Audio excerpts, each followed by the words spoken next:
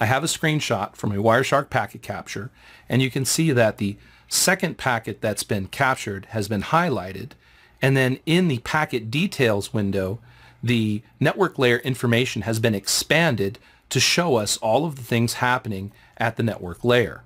So let's see what's happening in this particular packet that we're examining.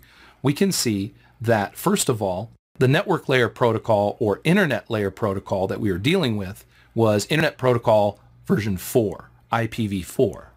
We can also see that the source IP address was 192.168.1.109. You can see it also highlighted up here in the packet list window area, and that the destination IP address was 192.168.1.1, and we can also see that up here. We can see that at the higher layer, this is a TCP protocol packet, but if we limit ourselves to just the IPv4 fields or the IPv4 information, we can see the different types of control information that's contained in every IPv4 packet. For instance, the version number, which is 4, identifying this as an IPv4 as opposed to IPv6 packet. The header length, or the length of the header, this is the minimum size of an IPv4 header. The differentiated services field, which is used for packet prioritization and is useful for applications like voice over IP. The total length of the packet. The identification number, which is used for fragmentation. The flags, you can see that the DF bit has been set, which stands for don't fragment. This packet is not large enough or is not identified for fragmentation. Fragment offset. The TTL, or time to live, which is set to 128. Every time a packet is routed from one hop to the next, the TTL number is reduced. When the TTL number reaches 0, the packet is dropped, ensuring that packets don't circulate on the internet forever on an endless loop. The TTL value is also used in ICMP trace routes and pings. The protocol field lets us know the type of information to expect in the data portion of the packet. A 6 identifies the data portion of this packet as being a TCP packet.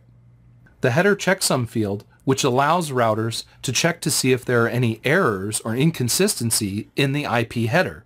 If there is, the packet will be dropped.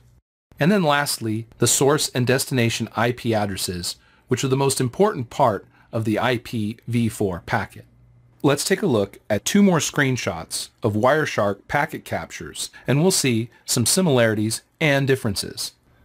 The next screenshot shows us that now we're looking at the 8th packet captured. The packet's source IP address is also 192.168.1.109, and the destination IP address is 192.168.1.1, except this packet is an HTTP GET request.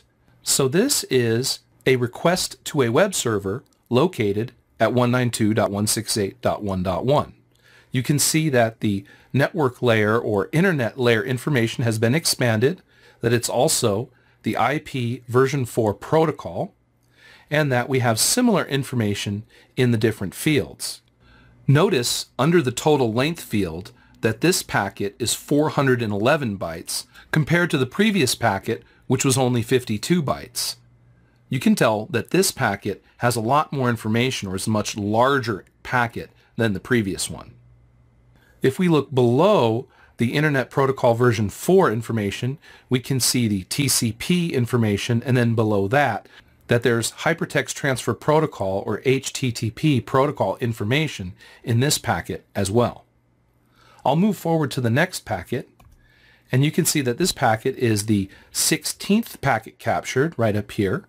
It's also from host 192.168.1.109 to host 192.168.1.1, except this is the ICMP protocol. You can see from the information in the packet list window that this is an echo or ping request. If we look in the Internet Protocol version 4 information in the details area, we can see some minor differences. The version is still 4, the header length is still 20 bytes, but we can see that the flags are slightly different, and that the protocol field is now set to 1, indicating that the data portion of this packet is an ICMP protocol message. Notice that in the details window at the bottom here is an expanded area to look at the header information specific to ICMP.